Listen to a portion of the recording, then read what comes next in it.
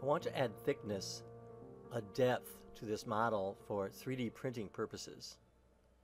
So select the subtool, go down to the extract area, enter an extraction thickness,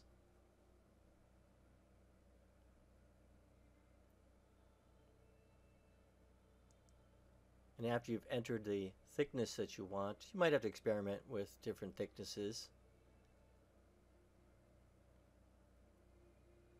You can see the back, this is very flat.